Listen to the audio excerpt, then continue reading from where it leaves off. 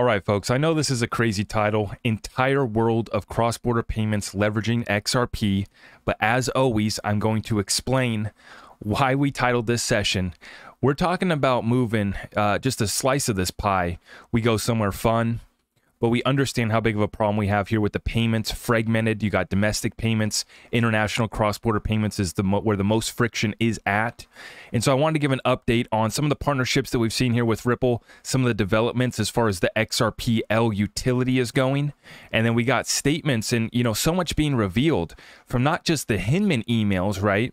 But we got the Ripple emails as well. And there's some exciting stuff to be found in there as far as behind the scenes, how ODL is working, the progress that's being had, and the mindset of Ripple going after, we've heard the statements, put a dent in the universe, make sure that the XRP ledger can scale for all 7.5 billion people. And then what we're going to talk about is a direct quote where they talk about if the entire world of cross-border payments was leveraging XRP, it is unimaginable what we're looking at, right? And so remember that. I'm not here to give you financial advice. I'm not here to give you hopium, but I'm here to explain the mindset of this company, Ripple, and what they're trying to do leveraging the XRP ledger, and of course, the native token to XRP being a big part of this new financial system, because they've set it up in a way to be a reserve currency, but then also to be a utility ledger for moving every form of value imaginable. Let's get right on into it, folks. So we're looking at July 2nd, 2023. And by the way, tonight, later this evening, we're going to be posting our Sunday session. Is going to be going live at 5 p.m. Pacific Standard Time. Get Rich from XRP is the title of it. We're going to talk about it, and that's going to be happening later this evening. Now, today I had to bring this update, though, because we see so much taking place with Ripple and their partnerships that are just waiting to use XRP. But before we do that, let's take a look here at the market. 30,556 for your Bitcoin, 1913 for your Ethereum, and we have our XRP trading at 48 cents. Now, we take a look at the sticks, and XRP been moving sideways in a range between 50 cents here and about 44 cents. You guys saw back on June 23rd. June 21st. That is when we topped out here at 52 cents. That's the range that we've been in for just the last couple weeks. We're zoomed in here, 4-hour chart stretched out over the past couple weeks.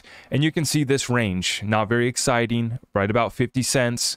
And the frustration, the anxiety that the XRP community feeling is warranted, right? The frustration, I get it. It has been a long ride, but I put out this content not to give us false hopium, but to show us and keep our eyes on the prize on what's about to get unleashed. Now, to set the tone, we're going to share a tweet from David Schwartz.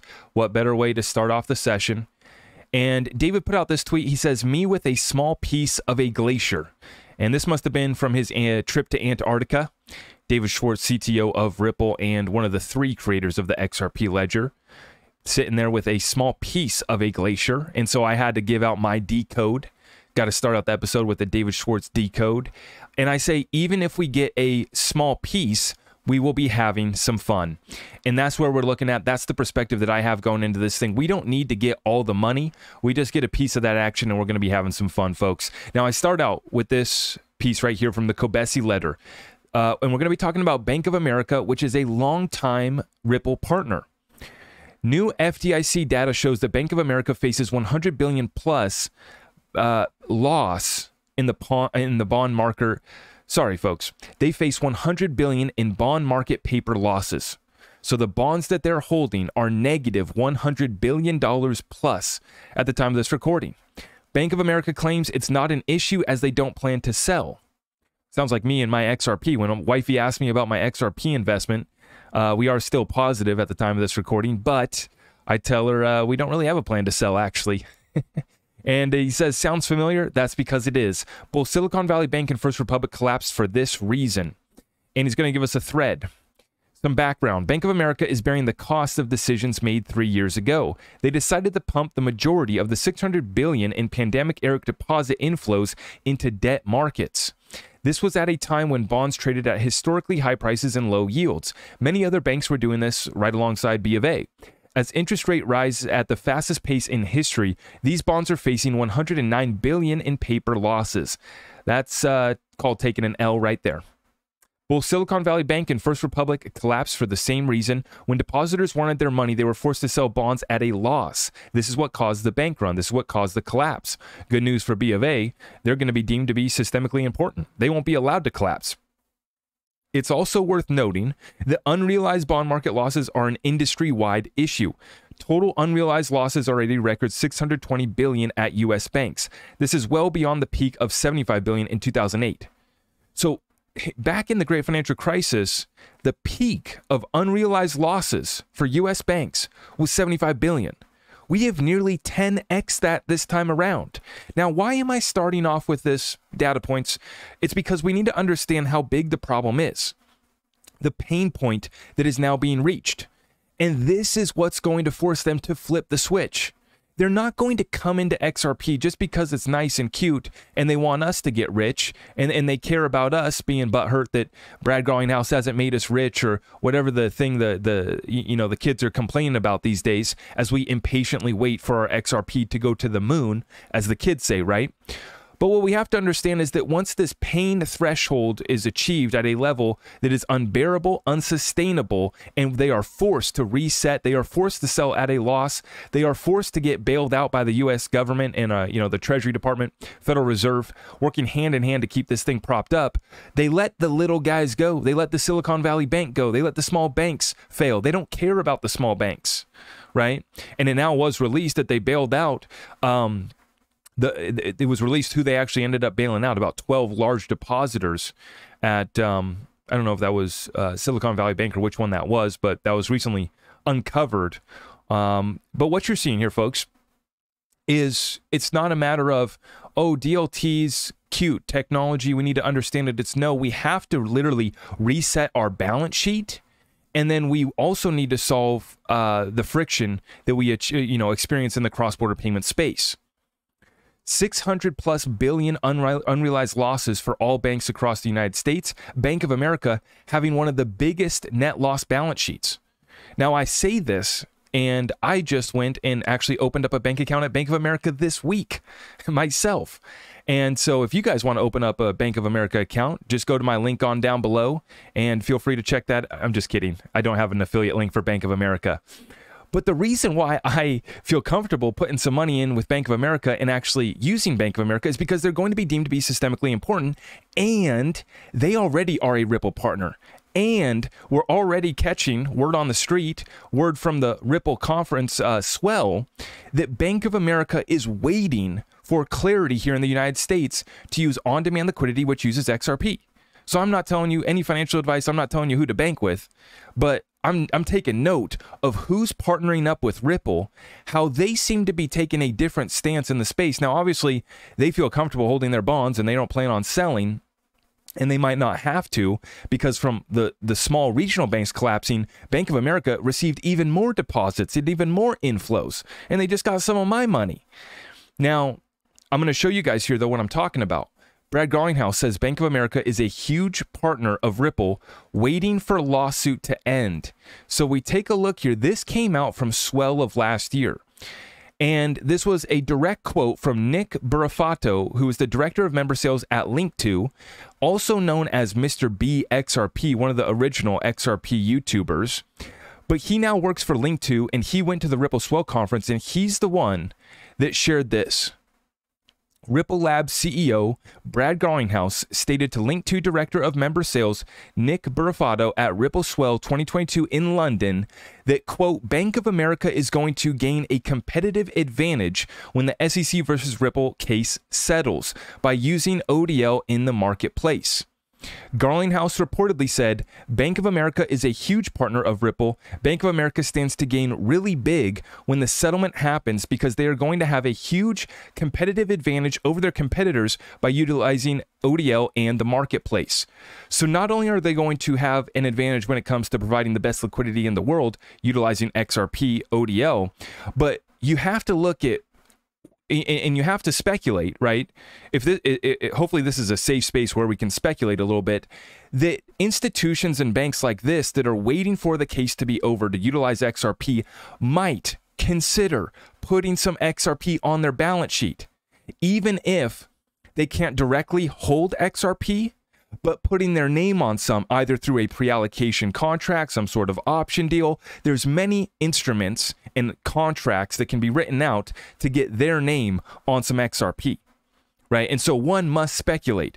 When you see people like Bank of America, a systemically important bank, one that's, you listen to the CEO, Brian Mahoney, he's been coming out and being incredibly bold with some of his statements. And I'm just thinking, listening to that, well, how come everybody partnered up with Ripple seems to be confident about the banking collapse, about the new system rolling out, right? All these guys are leaning into it, right? But then also you have to consider, would that potentially help them solve their problem of over 100 billion of a net loss on their bond market holdings, right? If they're accumulating XRP with an options contract at 25 cents or 30 cents or even today's price of 50 cents. Now remember, they've been a Ripple partner, since 2018 and before that. So they could have picked up some XRP at any point between now and then or done the pre-allocation contract, right? Remember when R3 did the allocation contract, it was for 5 billion XRP and they had an option to buy it over the course of 3 years at less than a penny. And that's why the deal went sideways, right? Is because the price went up to about 17, 20 cents and Ripple wasn't pleased with how R3 continued to lose their banking partners. Those were the banks that Ripple was supposed to be introduced to, and R3 was losing those partnerships. Plus, right, the options contract was for less than a penny and the price had gone crazy. That's when the options contract fell apart. That was during the 2017-2018 bull run. And then they ended up settling for 1 billion XRP. So R3 still got their hand on a billy XRP, right? And we know that Ripple obviously sitting on well over 50 billion XRP through the escrow and their other accounts to divvy up to distribute, right? But what we're starting to see is a little bit behind the scenes. We're starting to lift the veil on Ripple's business models, in particular with ODL and how it is working, and then the mindset of the employees of Brad Garlinghouse and the company. And I'll tell you, I've seen some quotes that have been shared here from the Ripple emails. And if there's lots of people that are trying to spin these as all negative and this and that, and Ripple didn't understand their product and coming up with these crazy stories. When I see the statements that Brad was making to his company, I see a bold leader who understands the power that they wield with this asset, this technology, and the focus and the mindset of them was going after, I'm going to show you guys this, quote, if the entire world of cross-border payments is really leveraging XRP as a medium of exchange, that is going to have a significant demand-side pressure on it. Kind of unimaginable when you think about the scale of this market. I am reading a direct quote here from a meeting that was taking place here at Ripple. And so this is what I've been finding going through the Ripple emails is the mindset and the plan was not achieved. It was just getting started and it's been underway. Now you fast forward to 2023 and you reflect back on these emails and what they were talking about in 2013, 2014, 2015, all the way up until the depositions that were taking place just a few years ago. The business has grown just so much in the last 3 years, really since on-demand liquidity became a thing, right? And so for me, it confirms so much of our speculation on what they were trying to build out here. And now we can confirm it through the quarterly reports that we're getting, and we can verify that they are achieving their mission. They are well on their way, or as Rosie Rios would say, the train has left the station. And so this is the direct quote from the team meeting that took place here at Ripple. They say, now in the long term, we think that, if there's sufficient value and utility in XRP as a medium of exchange, if the entire world of cross-border payments is really leveraging XRP as a medium of exchange, that is going to have a significant demand-side pressure on it by the market makers and the receivers who are not just buying and selling immediately, but beginning to hold onto this to facilitate their payments on a long-term basis, and starts to feel more like another currency rather than just a crypto asset. And that would have unidirectional demand pressure that is kind of unimaginable when you think about the scale of this market. Now, that was so crucial. The market makers and the receivers who are not just buying and selling immediately, i.e. using Ripple's line of credit, right? Utilizing ODL without actually having to hold XRP, as we know many institutions are doing. but they're not going to be just buying and selling immediately, but beginning to hold onto this to facilitate their payments on a long-term basis. You have another currency, not just another crypto asset. And this kind of pressure and demand is kind of unimaginable. This is direct quotes from Ripple, and I'll let you guys take it from there as far as what that means to you. Now, what it means to Craig DeWitt is that XRP is well positioned. I'm going to play this clip here. Crypto Cowboy Craig DeWitt on Twitter. He is being interviewed by Fame 21 More. That would be Darren Moore Jr. on YouTube. Huge shout out. Let's listen to what these guys have to say about XRP and cross-border payments. Domestic payments are actually decent today. FedNow is going to make that a little better. There's going to be other innovations as well. The real problem in payments, like the one that hurts the worst, is how you string together international payments. Because for domestic payment, usually you have a central bank, and that central bank is able to do things as fast as they want to because everything reconciles to their ledger. On a cross-border basis, you don't have a supranational bank. There's no bank of banks, right? Unless you're talking about Citigroup.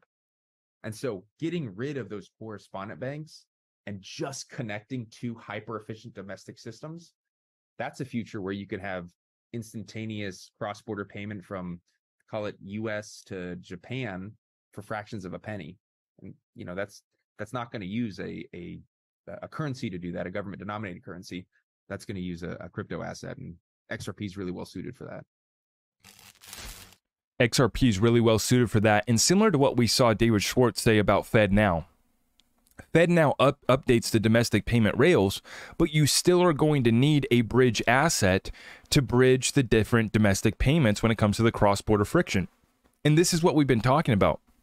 Not only do you have cross-border friction, and I think the estimate is 400 billion in cross-border payments alone, or 300 or 400 trillion in cross-border payments alone in 2022. But you also have the domestic payment rails getting updated through FedNow, but you still are going to need that bridge between the domestic payments and the friction there, like Craig said, is instantaneously solved, settling in a few seconds at just a few pennies would be the cost utilizing XRP. And you know, for me, I think that it's been very clear that Ripple had a plan, as they said here. If you think about the entire world of cross-border payments leveraging XRP, you will only achieve your wildest dreams, right? And so you might as well set the expectations in the bar very high. And then when we come back down to reality, right? Because folks would say, you're not going to get all the money. You know, you guys need to stop saying that you're going to get all the money. No, we understand that, and that's fine, right? But just fragments of this whole payments landscape are literally worth hundreds of trillions of dollars per year. And so that's the issue that we're correcting, and we don't need to get all the money to go somewhere fun. As I started out the episode with the David Schwartz decode, right? He has the small piece of the glacier. If we just get a small piece of the payments problem, we go somewhere fun. And I wanted to also share we have some updated utility coming to the XRP ledger that's going to be attractive to these institutions as well. Because these institutions are going to be interested in utilizing NFTs. They're going to be interested in the metaverse. These are programs and plans that are probably down the road 5, 10, 20 years, right? But when you go to use NFTs on Ethereum, when you go to use utility on these other chains, you see how they continually get compromised, they get hacked, you got gas fees, and they just don't work. When we understand that Ripple from the very beginning was set out to make sure that XRP could handle all the money, right? That is creating that bandwidth, that is creating that liquidity to where you can actually facilitate these types of payments and these massive flows of volume. This isn't something that's achieved overnight. And you know, like I always say with our XRP investment, if we're only 10% right about where this goes, it's still an interesting play. It's still going to be life-changing gains. And we see additional utility coming to the XRP ledger coinciding with clarity when it comes to the regulations, when it comes to the law and this SEC lawsuit getting the hell out of our way and us being set free. Now, the utility here, Intercoder from Crossmark.io, joined the XRP Ledger Developer AMA to share more about their mission, their experience building on the XRP Ledger, and more. So this is going to be Crossmark. Crossmark is a browser-first digital wallet on top of the XRP Ledger, and it will provide an easy way to sign transactions and switch between networks. Okay? And they also share the Discord for the XRP Ledger. Join the XRP Ledger Discord to connect with other builders and learn about great projects on the XRP Ledger. And so the community of developers is growing rapidly over here, and we're going to get more from Ethereum and more from these other chains that just don't work. And the beautiful part is that we just got the Ethereum sidechain as well. Partnering up here with Pierced, what we have is a warm welcome from the XRP Ledger community on the Ethereum virtual machine sidechain. We already have 40 plus ERC20 tokens. Some ERC721 NFTs have already been created, and several projects working on deploying new Web3 and DeFi applications on the network on the first week. You can track all the activity on the Explorer. We will keep you informed on the new activities. Now, interesting enough, Pierced is actually the company that partnered up with Ripple and the partnership with the Bank of Colombia. So the Central Bank of Colombia was the most recent central bank that announced a partnership in working with Ripple. That also is alongside in collaboration with Pierced as well, who is the ones that brought the Ethereum virtual machine as well. That's going to be critical. And that's something that I always loved about XDC2 is when I interviewed Quincy Jones 2 years ago now, Quincy said that basically you could move your ERC20 token over to the XDC ledger in the time it takes to drink a cup of coffee, 10, 15 minutes. And I thought, well, that's amazing. And then now we see this same thing, the Ethereum virtual sidechain coming to the XRP ledger. This is what we need, because the program over there at Ethereum doesn't work. The program with the rest of the space doesn't work. It's not scalable. And it's not just like little guys like us, right, that are trying to put in a little bit of money and play a little bit with it and get a little return on our DeFi. You have institutions with $100 billion losses on their balance sheet that are trying to adjust that, like I said, with Bank of America. How do you do that? Well, you pick up some XRP on the low, and you're going to be able to hold some as it appreciates in price, while also utilizing it for your own liquidity issues and problems as well, right? You have trillions of dollars that need to get settled on a daily basis. You have quadrillions in derivatives, bonds, securities, and all the markets combined that have to go somewhere. And we just simply ask the question, how's your program working out? And we see with the program that's been implemented by Ripple, tremendous success in the middle of a lawsuit. Nothing is stopping or slowing this thing down. And I just wanted to put out today's update to remind our folks and family here in this community of that fact. Okay?